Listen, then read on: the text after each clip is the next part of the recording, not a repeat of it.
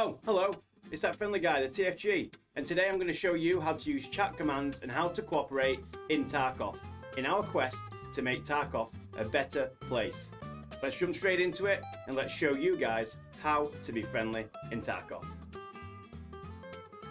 So we can see a player in the distance, so we're going to try and give him a wiggle at first to make him know that we're friendly. You can see he's wiggling back towards us. So now we approach him. Hopefully he doesn't shoot us.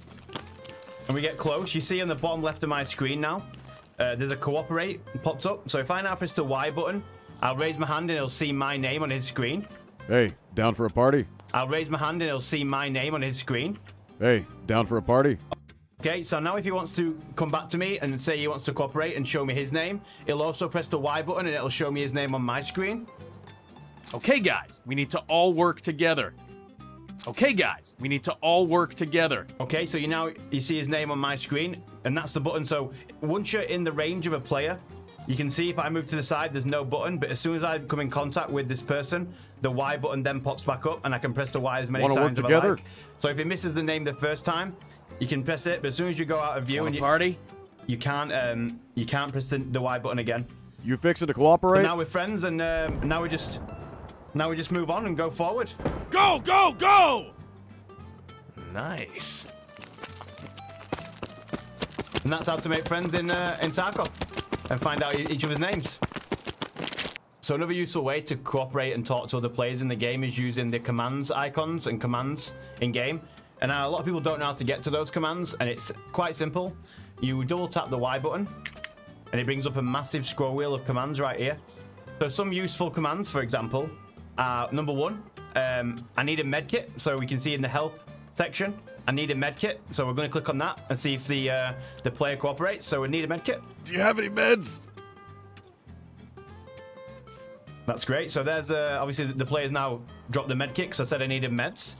Another useful one is I need a weapon, and this is the need a weapon command down in the bottom left. I need a weapon. So now this player's dropped the weapon. That's awesome. Need a frag is also one down in the bottom corner there. Blow it up! And now he's dropped a grenade for us as well, which is amazing. So the way to bind these as well, so it's double tap Y button, double tap the Y button swiftly to get it up. If you only press it once, it won't come up. If you just tap once, look, down for a party? It won't come up. Double tap, it brings it up.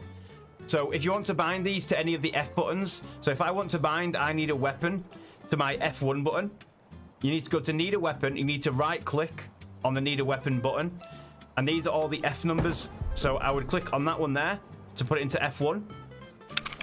So now when I click F1, need a gun. I need a weapon. F1 is now, need a gun. Is now that command. I need a weapon. So if I wanted to bind a different command, for example, let's say we've seen a scav and I want to bind that to F5. We click on F5. That is now bound to F5. It shows you all the binds down in the bottom of the screen right there. Now F5. We got a bandit. Scav over there. Scav ahead. Okay, so this is useful if you want to use certain commands. So like myself, I do use the word ceasefire a lot. So when I'm running around, it is now bound to F2. So I press F2. Hold your fire! And it is ceasefire. Hold your fire! The ceasefire command. Hold your fire!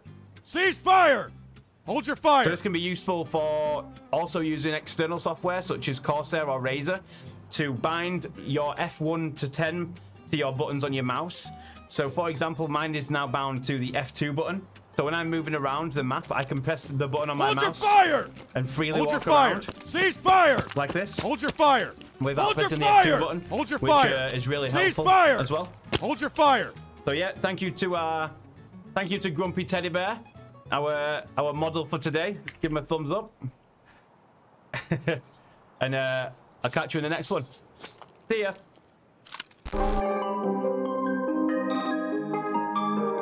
Q tracks.